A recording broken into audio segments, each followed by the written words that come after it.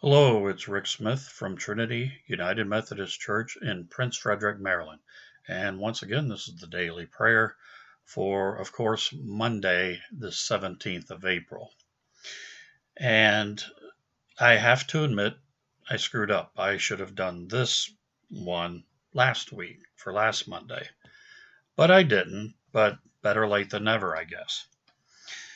So it kind of brings forth still the Easter story, if you will. And I'm going to be reading from part of what Reverend Jim had been doing earlier. I'm reading from John chapter 19, and it's just going to be one simple verse. It's going to be the 30th verse. And it says, "When he had received the drink, Jesus said, 'It is finished.' With that, he bowed his head and gave up his spirit." The point I'm going to bring across here is we all celebrate Christmas very much so. And that's fine. I mean, to celebrate the birth of our Savior. But then without Christmas, there's no Easter. And without Easter, no reason to celebrate Christmas. And I think that point's been made fairly well. But to bring it full circle and to show you how this has all been done, one of the famous Christmas carols that is sung every year during Advent is "Hark the Herald Angels Sing." And I'm sure most of you could sing that with the lyrics by memory. You wouldn't have to look at them. But to make sure I don't screw this up, and I'm only going to take parts of the lyrics, to be honest with you. But it says, "Glory to the newborn King, peace on earth and mercy mild. God and sinners reconciled." How are they reconciled? By Jesus' crucifixion on the cross. So therein ties the Christmas and Easter stories. It goes on to say, "Hail the Son of Righteousness." This is in the second verse. "Light and life to all he brings, risen with healing in his wings." Born to raise the sons of earth, born to give them second birth. Second birth, or being reborn. So, yeah, we do need to sing glory to God. I mean, we sing "Hark the Herald Angels Sing," and they did.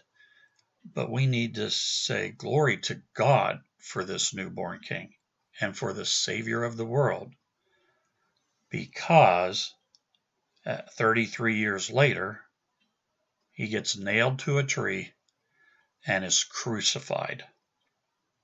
But the more important part, 3 days later, he is no longer in the grave. He has defeated death.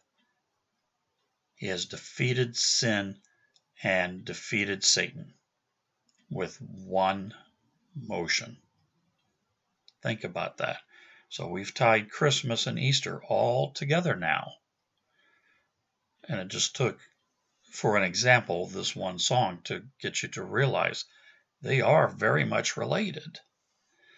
So think about that Christmas song during Easter, and then during Easter, think about the Christmas song. It all comes together. They're all tied in to see the big picture of the whole story. Let's pray. Father in heaven, you sent your Son here to save us all from ourselves, and more importantly, from our sins.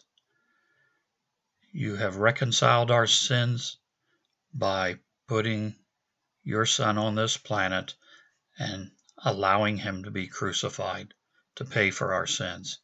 Something that just goes beyond imagination, It goes beyond mortal thinking.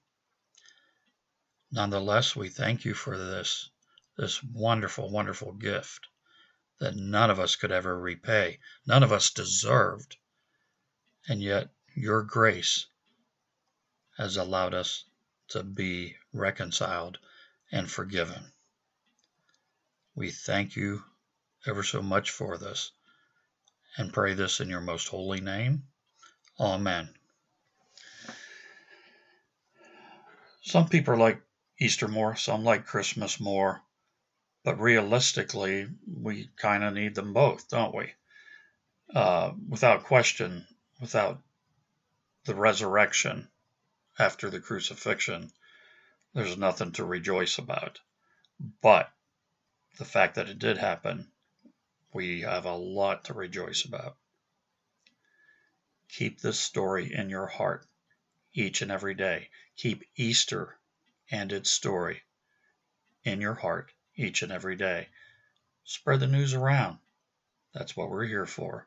We're here to spread the good news that Jesus Christ is the Messiah and Lord of all.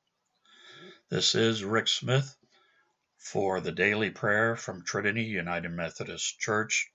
No minions in this office. Sorry. And I want to remind you that wherever you are walking, just like those guys walking from Emmaus, Jesus is walking with you.